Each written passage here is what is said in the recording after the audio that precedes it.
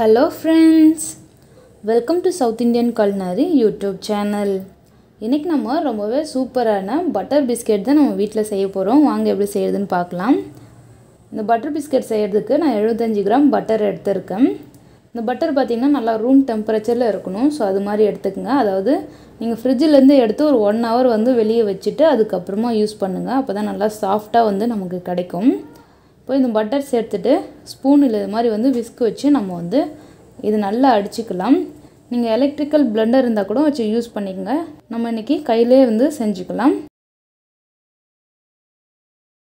பாருங்க இது மாதிரி பட்டர் நல்லா சாஃப்ட்டா க்ரீமியா வர வரைக்கும் இத அடிச்சுக்கங்க. ஒரு 5 minutes வந்து நல்லா mix பண்ணிக்கங்க. அதுக்கு அப்புறம் இதல வந்து ஒரு 1/2 கப் அளவு பவுடர்டு sugar வந்து சேர்த்துக்கலாம். நார்மல் sugar நான் வந்து மிக்ஸில அரைச்சு வந்து சேர்த்திருக்கேன். உங்க இனிப்புக்கு தகுந்த அளவு எடுத்துக்கங்க. இத சேர்த்து இது ஒரு 5 minutes வந்து மறுபடியும் நம்ம நல்லா வந்து அடிச்சுக்கலாம். பாருங்க நல்லா வந்து க்ரீமியா வந்து நமக்கு கிடைச்சிருக்குல. இந்த அளவுக்கு வந்து நல்லா சாஃப்ட்டா நல்லா க்ரீமியா வர வரைக்கும் நல்லா அடிச்சுக்கங்க. சோ அது மாதிரி வந்து நம்ம அடிக்கும் பொழுது நல்லா சாஃப்ட்டா இருக்கும் இந்த பிஸ்கட். சோ நமக்கு வந்து மாவு வந்து mix பண்றதுக்கும் நல்லா இருக்கும். பாருங்க இந்த அளவுக்கு வர வரைக்கும் நல்லா அடிச்சிட்டு இதல 1 கப் அளவு மைதா நான் எடுத்துர்க்கேன். அதை சேர்த்துக்கறேன். நான் இன்னைக்கு மைதா மாவுல தான் செய்றேன். உங்களுக்கு மைதா மாவு விருப்பம் இல்லனா கோதுமை மாவு சேர்த்துக்கங்க. மைதா சேர்த்து இத நல்லா வந்து mix பண்ணிட்டு நம்ம கையிலே வந்து பிசைஞ்சிடலாம்.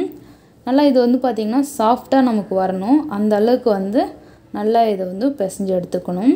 இதல நம்ம தண்ணி, milk எதுமே வந்து சேர்க்க போறது கிடையாது. வெறுமனே வந்து இந்த பட்டர், இந்த sugarலயே தான் வந்து பாத்தீங்கன்னா இந்த மாவு வந்து பிசையணும். சோ அதனால நீங்க கொஞ்சம் கொஞ்சமா மாவு கொட்டி பிசைஞ்சுங்க. சப்போஸ் உங்களுக்கு அந்த ஈரப்பதம் பத்தலனா மாவு வந்து ஸ்டாப் பண்ணிடுங்க ஃபர்ஸ்ட் டைம் செய்றீங்கனா. நீங்க ஒரு 2 times வந்து செஞ்சிட்டீங்கனா உங்களுக்கு அந்த அளவு வந்து கரெக்ட்டா தெரியும். சோ வந்து பாத்தீங்கன்னா இது நல்லா சாஃப்ட்டா வந்து பிசைஞ்சணும் full மாவு சேர்த்து. பாருங்க இந்த அளவுக்கு நல்லா சாஃப்ட்டா இருக்கணும். இப்போ இதில இருந்து ஒரு சின்ன உருண்டை எடுத்து நம்ம பிஸ்கட் ரெடி பண்ணிடலாம். இன்னைக்கு நான் வந்து இத கையிலே பிஸ்கட் செய்றேன். நீங்க அப்படி இல்ல உங்களுக்கு கையில வரலனா நீங்க வந்து சப்பாத்தி கட்டையில நல்லா கட்டமா உருட்டிட்டு அதுல ரவுண்ட் ஷேப்புக்கு உங்களுக்கு ஏதாச்சும் இருந்தனா மூடி ஏதாவது இருந்தா கூட அத வச்சு நீங்க கட் பண்ணி எடுத்துக்கங்க. இது மாதிரி ஒரு பால் சின்னதா உருட்டிட்டு உள்ளங்கையில வச்சு நம்ம பிரஸ் பண்ணனா அழகா ரவுண்ட் ஷேப்புக்கு நமக்கு பிஸ்கட் ரெடி ஆயிடும். பாருங்க இது மாதிரி வந்து ரவுண்டா தட்டிட்டு இதல நான் டிசைனுக்காக இது மாதிரி ஒரு ஃபோர்க் வச்சு இதல லைட்டா வந்து பிரஸ் பண்ணிக்கிறேன். இது மாதிரி நீங்க பிரஸ் பண்ணீங்கனா மேலே நல்லா வந்து டிசைன் வந்து கோடு கோடா நமக்கு கிடைக்கும். நல்லா இருக்கும். பார்க்க வந்து ரொம்ப அழகா இருக்கும்.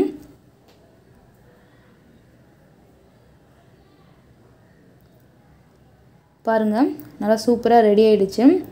இப்போ இத வந்து நம்ம கேக் டின்ல வச்சிடலாம். நீங்க இந்த மாதிரி கேக் டின் எடுத்து வைக்கும்போது அடியிலயும் பட்டர் தடவிக்கங்க.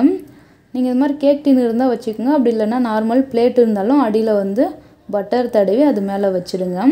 இது மாதிரி நம்ம இருக்க மாவு எல்லாமே வந்து நம்ம பிஸ்கட் ரெடி பண்ணிடலாம்.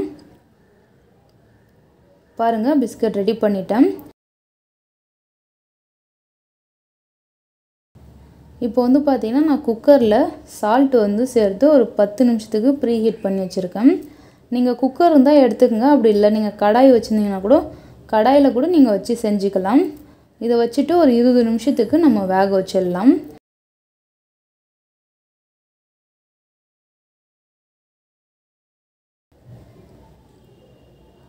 பாருங்க 20 நிமிஷம் ஆயிடுச்சு. ரொம்பவே சூப்பரா நல்லா ரெடி ஆயிருக்கு.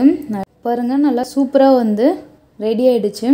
அந்த மேல நம்ம கோடு கோடா போட்டதெல்லாம் ரொம்ப அழகா வந்து கிடைச்சிருக்கு. அடியிலயும் பாருங்க கருகல. இது மாதிரி வந்து செஞ்சு பாருங்க. செஞ்சு பார்த்துட்டு எப்படி இருந்துன்னு உங்க ஃபீட்பேக் எனக்கு கமெண்ட் பண்ணுங்க. இந்த வீடியோ பிடிச்சிருந்தா லைக் பண்ணுங்க, ஷேர் பண்ணுங்க. மறக்காம South Indian Culinary YouTube சேனலை subscribe பண்ணிடுங்க. Thank you for watching.